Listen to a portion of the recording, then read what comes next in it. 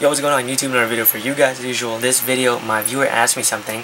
He goes by Cartoon X22X. He asked me this a day ago, and he asked me plain t-shirts versus graphic t-shirts. I'm gonna have to go with graphic t-shirts because graphic t-shirts really, it can differ from whatever person. Like, it doesn't matter what kind of brand it is. It could be a skate brand, it could be a preppy band. I would like to clarify it like that because it kind of is. For example, Hollister with Hollister versus American Eagle, even though it's the same kind of brand, or Hollister versus CCS skate brand clothing like DGK, Vans, Element, all those kind of brands that I really see. Plain t-shirts are really good though because you don't really have to try too much just to like wear something. Like, it doesn't matter what kind of color you wear. For example, this is a plain kind of t-shirt. It's plain like maroon burgundy color. It's a V-neck. It's from Gap. But I think plain t-shirts, I mean, they're plain. I mean, if you want, I look good in plain t-shirts, I look good in graphic t-shirts, so it depends on one's own, but majority of the time I will wear plain t-shirts only because I don't want to just go through most of the graphic t-shirts that I own. They're crew necks, and I don't like the feel of it. It feels constricting to my neck, and I just don't like the feel of it. That's why I wear V-neck crew necks, I mean V-neck t-shirts from H&M, Gap, doesn't matter where, but majority of the time, you guys would know I'd wear H&M. So yeah.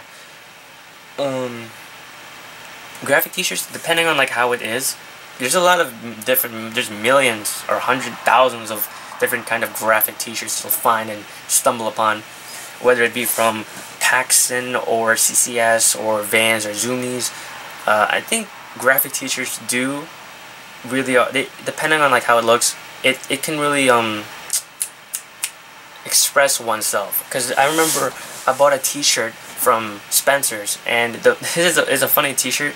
It's pretty much just stick figures on the t-shirt. The shirt is black. It would be better if I can show you the t-shirt, but it'd probably be flagged because it's kind of sexuality. But the t-shirt is a girl blowing a guy, and on the bottom it says, "I support young girls," like doing this, even though it is a bad message. But in my view, it's like, wow, that's hilarious, and this person would actually wear the t-shirt in public.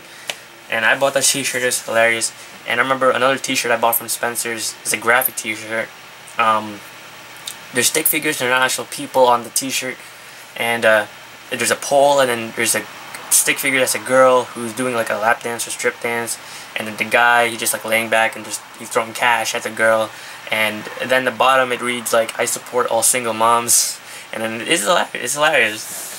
But I would definitely go with graphic t-shirts other than plain t-shirts, only because graphic t-shirts is like a majority of like different styles that you can rock. But that's my opinion about graphic t-shirts. I'd like to know your guys' opinions on graphic t-shirts versus plain t-shirts. Which one do you prefer and why? You can leave your comments down below. Comment, rate, subscribe the video, favorite the video, share with your friends, give the video a like. Helps me, helps you too. If you guys want to ask me a question, ask away. I like to answer questions on YouTube. You can also check out the description box down below. All my links are down there. Instagram, Twitter, Tumblr, Facebook, Twitter. I mean, I think I said that. But anyways, I'll talk to you guys soon, and peace.